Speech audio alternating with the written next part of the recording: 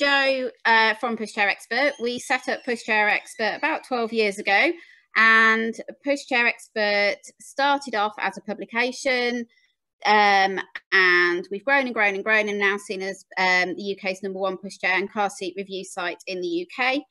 2 years ago, we launched Pushchair Expert, the shop, the retail side of the business. So we kind of see things from two angles, and we also own native video. So we do a lot of the video content for a lot of the brands, whether it's wheels, seats, baby carriers, etc. So that's it. That's me. That's us. Pushchair Expert, really. Okay, so I'm going to fire some questions at you, Jo. No, there's nothing tragic, but it might be interesting if we just go through these. So first off, what do you see are the main challenges for the pushchair sector at the moment? COVID, this little pandemic that's sort of going on that we all know about. I mean, for retail, it is about stores staying open, whether they're able to stay open, whether that's going to change. For a lot of retailers, it's that unpredictability. You know, we just don't know what the future's going to hold. We know that some stores at the moment have closed because of different tiers. And for the rest of us who are, I suppose, still open, we don't know whether that's going to change next week, the week after, and again, how long that's going to go on for. So the big challenge, which is not just pushchair retailers, it's all retailers in the UK, is what's going on with COVID. But that side, I think for us as nursery retailers, it's about managing the demand from consumers. Demand changes, I think, when we go into lockdown. We found that very much so. And it's just being able to manage that. That's the big challenge. Okay, so what can retailers do with this big challenge that we're experiencing to support businesses and their customers? So coming at it from both angles. I think when we first went into lockdown, it was about everybody having fresh eyes because business was going to change, and inevitably it did change. The way consumers shopped during lockdown was very different. The movement to online for a lot of people, because they had to, was there very much. But it also is that an impact that is that a change that is going to carry on as more and more people are introduced to online shopping, and it almost becomes the norm. So I think businesses need to embrace that, whether we want to or not. The power of social media, as most people will know, is massive. I know that I've seen more and more retailers doing more on their social platforms, whether it's Facebook, Instagram, Twitter, Pinterest. I've seen some great things on TikTok, which you will never see me on TikTok. I think I'm far too old for TikTok. But there's been some people have been quite experimental with it and worked out what works. And what works for one retailer won't necessarily work for another retailer. So I think the social side of it, offering different ways to shop for the consumers, you know, when you can't come into store, whether it's one-to-one video conferencing, being able to be on the end of the phone, Facebook Live videos, and that interaction, I think that has changed a lot of people's businesses recently. Okay, so what can the pushchair brands do to support the independents? So I think I have to say personally that there has been great support. Everybody's been learning. We've all been learning together. And I think it's been about communication. Retailers have done some things that have worked really well and other things that have worked less so. And you don't know until you try it. And I think it's been the same for the brands. But one of the things that made a big difference for a lot of retailers were brands that started to offer dropship free of charge where they hadn't done it before, or there had been a charge. And I think that helped an awful lot of retailers. We're quite lucky because we have a lot of storage space, but for a lot of retailers, that storage is a massive thing. If you think about the size of a pushchair, it's a big box, and you don't need that many before you've filled a room if you've got a stock room. So I think that's really helped. I think the other thing that brands have done to really help the retailers there's been in-store offers when we've been open, communication, providing videos. There's some brands who've literally given retailers word for word social posts, which a lot of retailers have used, you know, and that helps sometimes just to plant a seed and give ideas. So I think we've all learned together. And the big thing is about communication, really. Retailers talking to brands, brands talking to retailers. You know, if there is a delay with stock, we need to know, and the earlier that we know, the easier it is for us to manage customers' expectations. I think that was the question you asked anyway. It was. Okay, so the best examples of partnerships between retailers and brands that you've seen, what sort of examples can you give of the way they've worked together? Well, I think the dropship's been a big thing for a lot of retailers, the ability to order something and get it dropshipped from the brand the next day or in the next couple of days, you know, or even if it's 7 days, as long as you can let your customer know. I think that's been a great partnership that they've done. I also think the provision of videos that they've done, there's been some great ones that are really, brands have done the videos from their front rooms. And I think that really makes those brands quite personable. So instead of being very, very commercial, you know, in a studio, etc., it's given those brands almost a personality. And I think consumers have really enjoyed that. And it's a good thing to react, you know, to react on social media. I've also seen some brands that have gone live with a retailer, which again, it's about bringing those two things together, which we couldn't normally do. Keeping it real, really, isn't it? Yeah, it is. It is. Yeah. It's kind of taking ourselves into the living room of your customer, and the brand into the living room of your customer. And let's face it, during lockdown, pregnant people, because a lot of them haven't gone back to work, they've got a lot of time on their hands to do a lot of research. And we've answered a lot of questions, which I'm sure any retailers on will agree that we've answered a lot of questions recently. Okay, that's interesting. So going back to the social media and everything, how do you see the importance of digital marketing where supporting the stores is concerned? Massive, absolutely, you know, massive.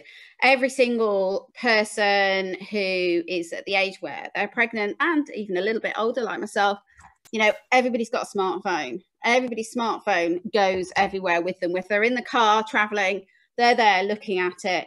Whether they're at home on the sofa and, you know, somebody's watching a film, you know, women are there on their smartphones. I know I get into trouble for it quite regularly, and I'm sorry if you're watching, William, but, you know, it is what we do. So that support from brands and retailers, again, having that opportunity to get almost into that smartphone is so important.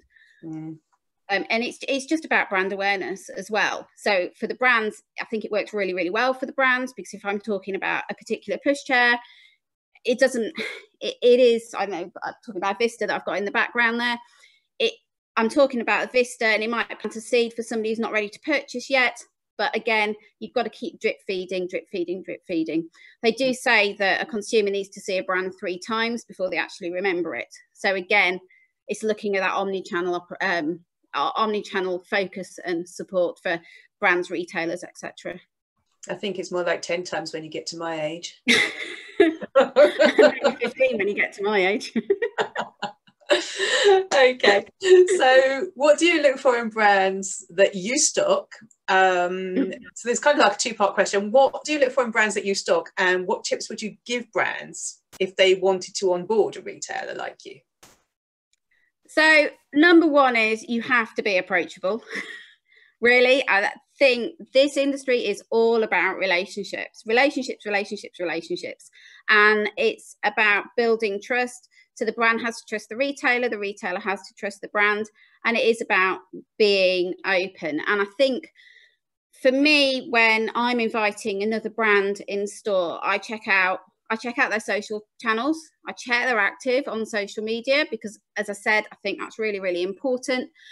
I also check whether people are searching for them or searching for a particular product.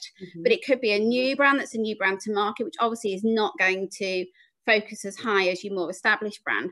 But it's looking at what they are planning on doing moving forwards to get that brand out there in front of the consumers. Because it's all very well, you might have something in store, but if nobody's heard of it, that is another barrier to getting that person to purchase. And I'm not saying that you can't have something that is brand new in store, because often having something brand new in store that no one else has got is incredibly exciting. but then you have to take that on board and put the onus on yourself to do as much marketing as you can. So if you can have like that synergy between the brand and the retailer, or brand and retailers as a whole, that's when you see more and more success. And you do see brands literally go from not being known to being known pretty quickly when they get that right. Yeah, okay. So top tips then for retailers. What have you got? What do you think they should do? We can do it. We can all do it together. I think at the moment, because there is so much that is so unknown, I think as a retailer, you need to have a sense of humour. Yeah. You know, when things go wrong, you need to try and look on the bright side of things. Maintain those relationships with, you know, there is such a strong retailer presence in the nursery industry, you know, and I have to say people are very, very supportive of each other. You know, we all forget to order something, or we order too many, and the fact that retailers will help each other out with that, I think, is incredible. I don't know whether that happens in all industries, but it's something that I think we're quite a family in this industry. And I just think embrace the change. You know, things do change, things are changing. We don't know how much more they're going to change, but I would predict quite a lot over the next 12 months. I wish I had a crystal ball, but my top tip is just look at how consumers are shopping and try and embrace that and try and work with consumers. So, okay, so you haven't got a crystal ball. This one's going to be really difficult for you to answer. No. Because the next question, I want your forecast for the year ahead. So, who knows? What are your forecasts for the year ahead? Get a pencil, roll it around, and just close your eyes and stab. I think might be a good idea. Yeah. I don't think COVID's going away over the next 12 months. I wish it was, but I certainly don't think it is. I think that those people who are pregnant are probably more nervous about COVID than a lot of people, and quite rightly so, because we don't know the effect of COVID on pregnant people and babies yet. You know, we don't really know a lot, and I think sort of plan and forecast, I think you've got a plan that we're probably going to go into some kind of lockdown if we're not already in lockdown. So that needs to be in our thinking moving forwards. You know, if we don't go into lockdown, then, you know, great. We're not at the moment, but I'm pretty sure we will do at some point. So I think it's just forecasting, planning for the next year is, I don't know, cross your fingers, hope for the best, and, you know, just keep that communication open with brands or the retailers, you know, and people like yourselves, really. Okay, so we've got some guest questions now. These are... Oh, please be nice. Please be nice. None of them are mean, don't worry. So, first of all, we've got, Jo, can you advise on the trend for compact strollers, given the restrictions on travel that exist now? It's a funny one, because when we first went into lockdown, and I can only speak about ourselves, I can't speak about all retailers, but obviously we saw a drop in people buying those compact strollers. You know, people weren't out and about so much. However, once that realization that we were going to remain in lockdown and people were told to go out and take their daily exercise and things, we found that people were buying strollers with a heavier weight for toddlers, because they were taking them out for longer walks than they might have done before. And I think for a lot of people with toddlers, just getting out of the house, if you're stuck in the house, is massively, massively important. So we saw a big, it kind of died off, and then it started increasing again. But obviously, you know, you've got problems of fitting it in the boot. I can see that somebody, I think it's the same person, has asked about fitting in the car boot after the purchase, which, you know, it is always going to be a problem. If you can't go into store, you can't physically go into store to try it, then the only option you have is to order it online. You know, we do free returns, and yes, it's really frustrating if somebody returns it because they don't fit in the boot, and you think, well, why didn't you just look up the dimensions? Surely it's not that tricky. It would be fantastic if you could do a car boot pushchair stroller comparison. So if they could put in what car they have and say which ones would fit in that car, that would be brilliant, wouldn't it? Yeah, and I'll leave that in your hands. Yeah, thanks.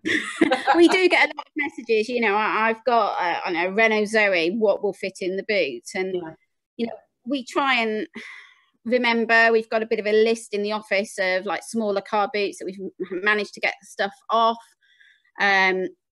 We'll do some research. You know, you can find the measurements of any car, you can find the measurements of any stroller folded, but sometimes it's putting it in at the right angle and it's the rest of the space that's an issue. So sometimes it is a case of they're going to try it, and if it doesn't work for them, they're going to return it. And yes, for retailers, that is incredibly frustrating, but it's just a small part of the bigger picture. Okay. Your next question. How do you compete with brands selling on the internet? That's always a something that comes up with independent retailers, and we have no choice. You know, the brands are not going to stop selling online, and you know, there are times when it is incredibly frustrating, particularly if a brand is struggling with stock for retailers. And I'm sure that any retailers listening will probably be able to guess some of the brands that are in this situation, but they've got it in stock on their website, but we have to wait. It has been 3 months for a product to come through, but they're selling it direct. And that is incredibly frustrating. But at the same time, it's also marketing, in that your consumer is going to see those products that are available as well. And often those brands that are selling direct are doing quite a lot of marketing as well. So it's kind of twofold. Do I wish none of them sold directly? Well, that would be an ideal world, but it's not going to happen. So we just kind of have to deal with it. And, you know, there are some retailers who won't deal with those brands that do sell directly. We do. You know, and I think that's a case of, you, as a retailer, you have to decide whether that's a route that you want to go down. Does that make sense? Absolutely. Hamish, I love that question. He says, great approach and overview of the current retail climate, Jo. With the lockdown earlier on in the year, can we be seeing a baby boom? Are you seeing any signs of this? Hi, Hamish. Hope you're well. But the baby boom's not down to me. I'd just like to point out, will not be down to me. But yes, I do envisage that there will be a baby boom. And I just wonder whether people would have put it off during the first lockdown because they thought this would all just disappear and go away, and they were going to wait. So it does make me wonder whether actually our bigger baby boom is going to be in another 6 to 9 months from now, where people realise that actually COVID is not going away, or it seems very unlikely that it's going away. So for those families and those couples, are they going to just be going, well, do you know what, we're just going to get on with it now, and you know, it is what it is. I think we're all a lot more used to not being able to see people, however frustrating it is. You know, that whole going through childbirth without your family around you and your friends, is it becoming a little bit more of a norm? You know, most people are good at Zoom now and team meets and things like that. So yes, Hamish, I think there will be a baby boom. I think we'll see a baby boom sort of January, February time. But I think that might just be the start of it, which in fairness for retailers and manufacturers, that's a bit of good news. Absolutely. Okay. Hamish says, great to hear, fingers crossed. Okay, so it's interesting that you've identified the car boot fitting problem. Apparently there's a compatibility list with that's similar to that with car seats. So that's a little interesting snippet there. Okay. Kerry says, Jo, are you finding that parents-to-be are now more confused than ever when it comes to the choice available in choosing their pram? How do you combat that? I don't think they are more confused, because I think for me, before they've come into store, they've done a lot more research because they've had a lot more time on their hands. So I'm finding more and more people have read reviews, followed brands on Facebook, they ask their friends more because they've got more time on their hands. So they've had that opportunity to do more research. So I don't think they're any more confused than they were. to be honest. I don't know whether they're less confused, but I don't think they're, personally, I haven't found them to be any more confused. You know, but bear in mind, there are some retailers out there who've been doing this a lot longer than me, so they may see the confusion more noticeably than I do. Okay. Jonathan asks, which brands are not discounted on the web? I think that's a really tricky question, and you know, without going and having a look, there are various brands that have told me over the last 2 years that they're never discounted on the web. I would be very careful to name any brands that are never discounted, because I've often seen them. It tends to be on a Friday night discounted when the brands have gone home and it's a little less noticeable, shall we say. But you know, there are brands that say they're not discounted around, but I wouldn't be able to name them. Okay, very diplomatic.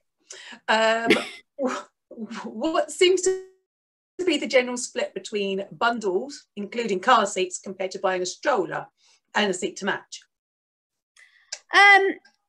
When we launched, I was very surprised at the number of people who just walked in and they just wanted a bundle. For a lot of people, I mean, your car seat is perhaps the most important thing you will ever buy as a parent.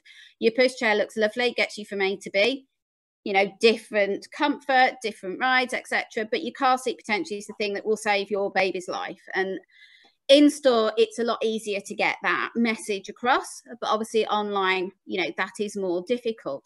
Lots of brands will put a car seat with their flagship pushchair that may not be the best car seat that they could put in, and I think that's really quite disappointing. But I know why it is, because it's to bring the price of the bundle down.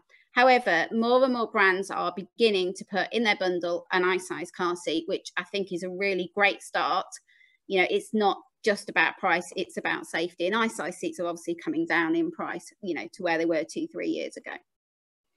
But I think people love a bundle. It's easy, isn't it? It's a bit like the Marks and Spencer's meal for two that you just go. You don't have to think. You don't have to wander around. But should they do that? Probably should look a bit more in depth at their car seat, please. Yeah, I guess it's people that feel slightly insecure about their purchase would get a bundle. People that perhaps do need that advice. Okay, so Karen's asking. Oh, sorry, carry on. So I was just going to say, I think people have this concept that their car seat has to match their pushchair in fabrics, but actually, as soon as you take off your carry cart or your seat unit, you for most brands, you can't actually see whatever colour you had on there.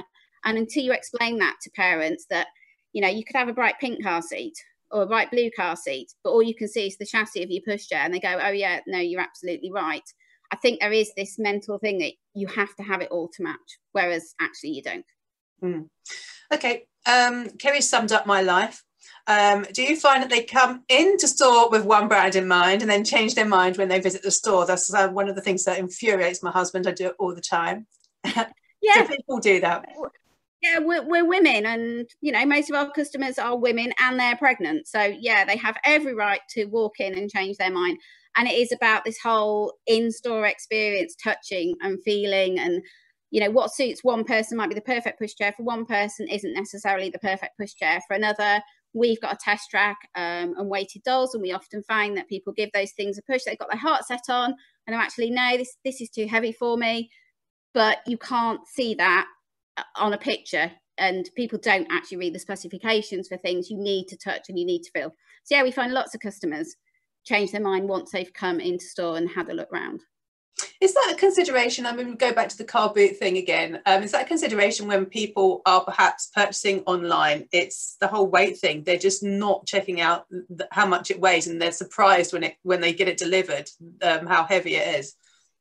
I think for some, and for some brands more than others, I think people have had a lot more time on their hands, so they'll order a couple of pushchairs and then decide when they've got it at home, because they know the regulations of distance selling. So they'll just send back whatever they don't want, you know, which is annoying, but it is what it is. And I think for a lot of people, if you think a lot of people became pregnant at the beginning of lockdown and they never even really looked at a pushchair. They might have known their friend's got a Silver Cross, but they might not know whether it was a, I don't know, a Pioneer or a Wave, or, you know, they got, you know, a Baby Star, but they don't know the different actual models of the pushchair. So until you're in that market to purchase a pushchair, you know, you might know that they've got 4 wheels and some have got 3 wheels. You've heard of some of the big brands, but not the smaller brands, or what your best friend's got, but not the individual model. So I think it's really hard for people who've fallen pregnant and have purchased during lockdown. Okay, we're running out of time now, but we've got one last question. Paul says, with Mothercare closing and consumers perhaps looking to shop more locally and visit stores, have you seen new categories growing as consumers look for a one-stop shop, like feeding, weaning, carriers, smaller, lower price points?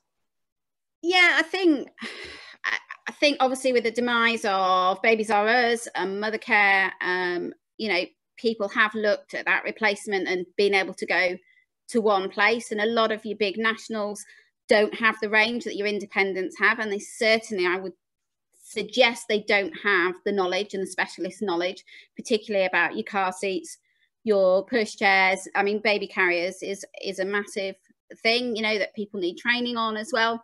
But also it is those pickup items, because the only other place to go to pick up those items, unfortunately, is the supermarket.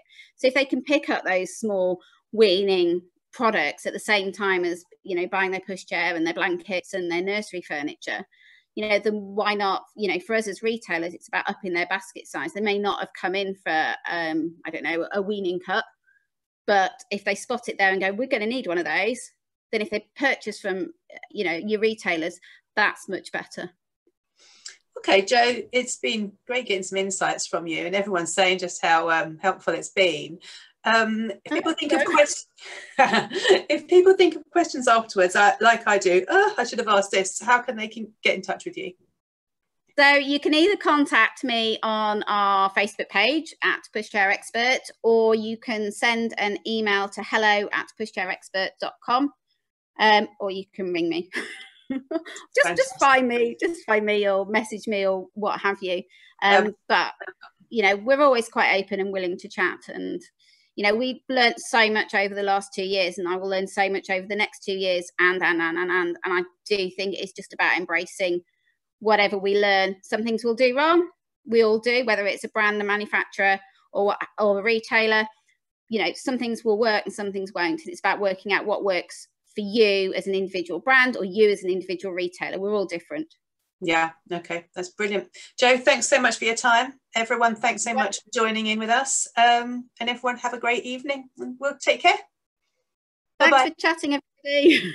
Cheers. See you soon. Take care.